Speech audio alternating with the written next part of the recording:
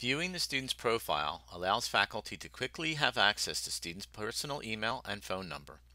Only faculty have this access.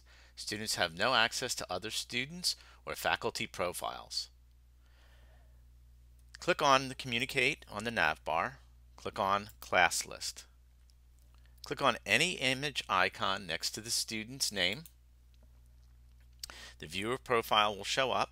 Under Contact Information, only viewable by faculty, you'll see the student's personal email and personal phone number. To go back to the class list, click Go Back. And then you can go and click on another student's name to get to their profile.